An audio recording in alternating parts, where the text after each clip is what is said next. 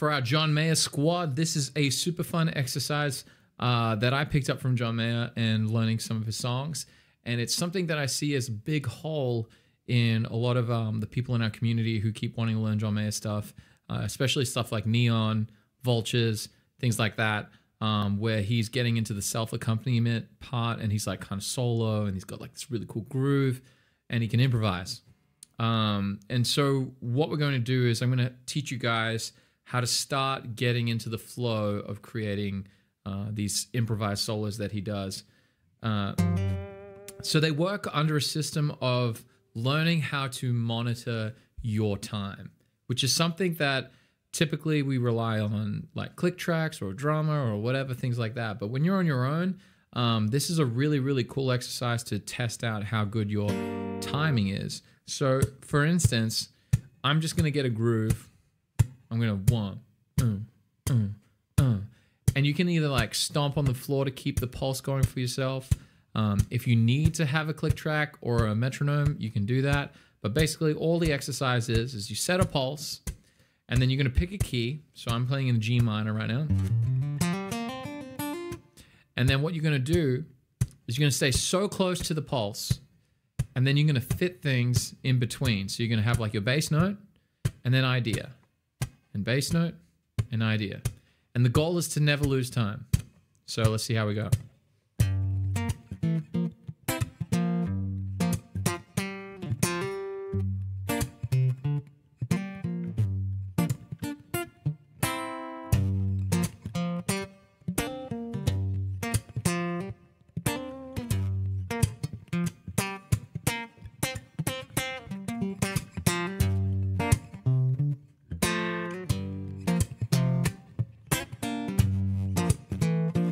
So you can see how that's pretty much all I'm doing. Nothing crazy, nothing fancy. When you're, and I know for some beginners that will feel quite fancy, but what actually is happening is I'm just picking out in the pentatonic scale some kind of idea, and then I've got my groove. So you establish whatever groove you want.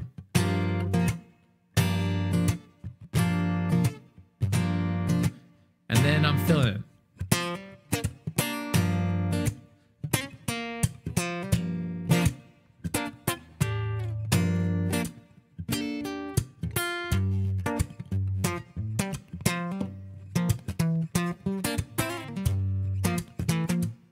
So the reason why this is a really fun exercise to do is you can start playing with your internal rhythm. Whatever your groove is, you can just start really honing in on it. And so say, for instance, it was like, you know, example of like...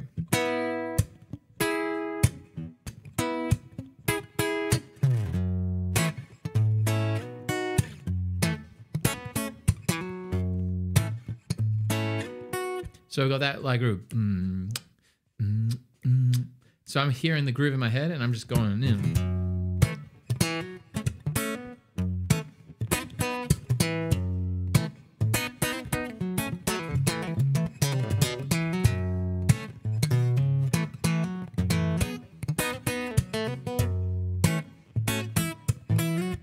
Oh!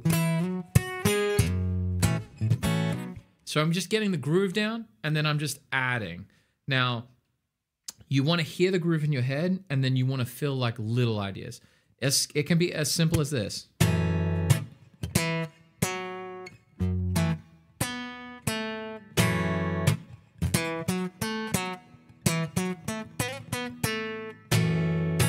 But as long as that main one is coming down, you're nailing that every time. That's all that matters. You just keep your pulse.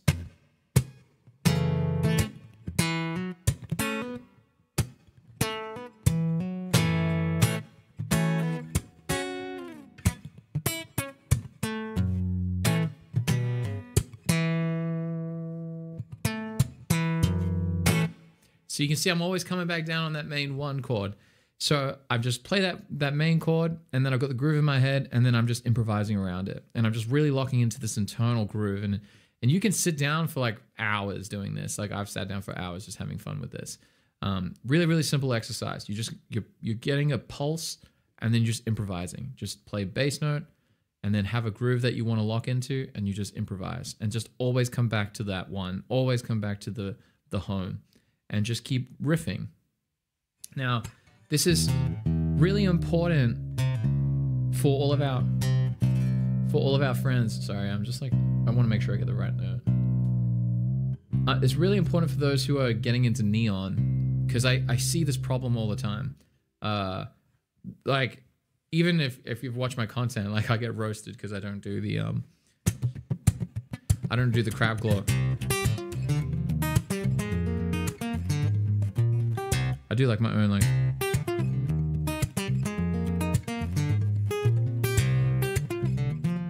So, but one thing that will happen is, you know, you might be able to do like the exact neon thing, but every time, it's just without fail, every time I see someone go to do a cover of it, they come to the solo section, they get that.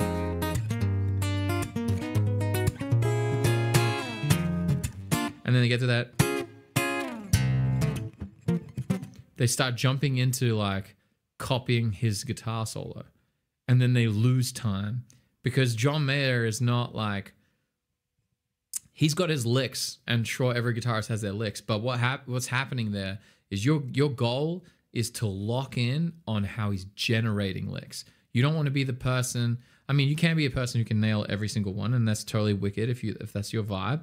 But what I would encourage you to do, which will like it will help you across all songs that you go to learn, is learn how to connect to the groove that he's doing, and then improvise over the top of that. So if we got, so he does that.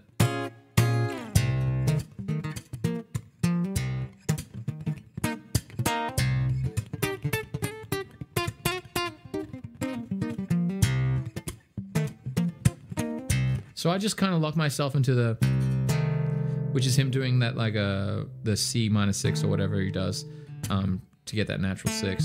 So he's doing Dorian. And then all we're going to do is we're just going to lock on that groove.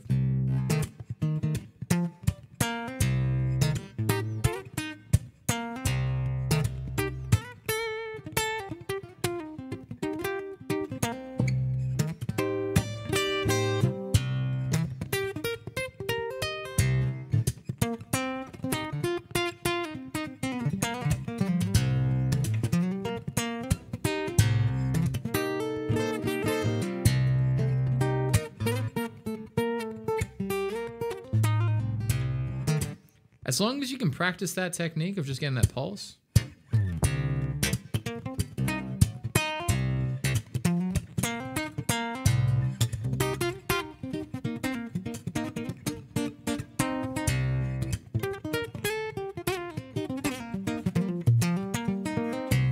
You're just going to have heaps of fun, and you're going to start really building up this really, really important technique, or just like the skill of just being in time. The last thing you want to do is be someone who, when you've absolutely slayed a song like Vultures or like Neon or whatever, or anything that you could be using this in, and you get to this point where you're like, shit, I'm now like out of time. And it's like the listener has been on this journey, they're loving it, and then boom, you've disconnected with them. And they're like, because rhythm is the number one like culprit of losing people. Like if you're gonna lose people in your performances and in your engagement, it's rhythm. Like the second you're not confident in the rhythm, man, it just cuts through so hard. Like you can miss notes and make mistakes on notes, but rhythm is like, whoa, they feel it, because rhythm is something that we feel every day. Our heartbeat, all those things. Rhythm is huge. So being able to practice that, I'm just sitting there.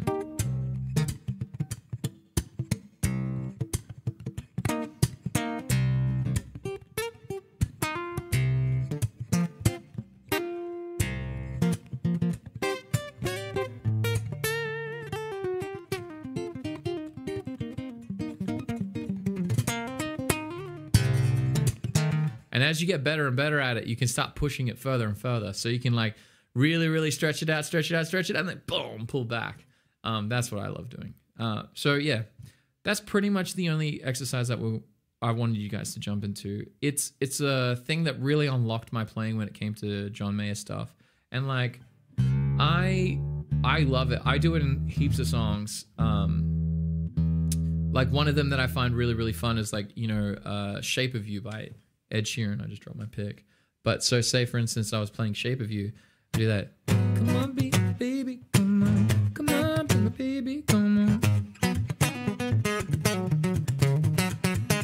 Come on, baby, come on.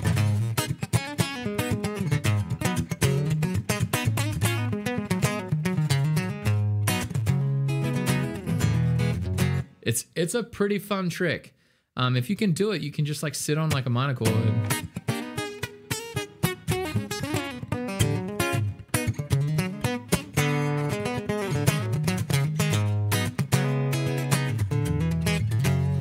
Or say I was playing Treasure by Bruno Mars.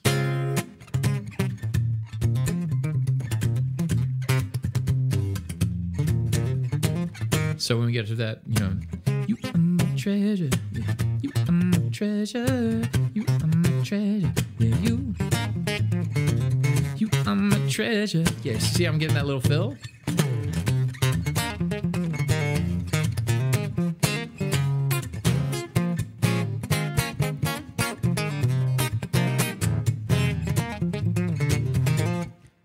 And that's a really, really fun thing to do. I mean, that was a bit sloppy there, but I mean, look, and what?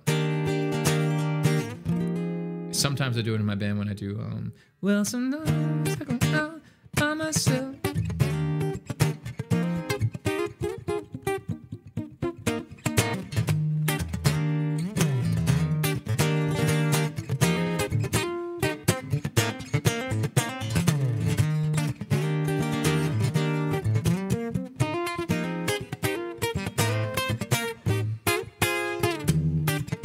So yeah, have fun, enjoy this little exercise. You can see how much fun I'm just having there. I'm just like, just get creative, just join in. Like this is, you don't need a band, you don't need a loop pedal, you don't need anything. This is building up internal rhythm with yourself, and you play with yourself. That's phrasing. You just vibe on your thing. You just jam on your own ideas, getting creative, pushing yourself in and out of time, and yeah, have heaps of fun. Hopefully that brings you value, and hopefully I get to see a bunch of videos of everyone absolutely slaying with their improvisation. All right, catch you guys in the next video.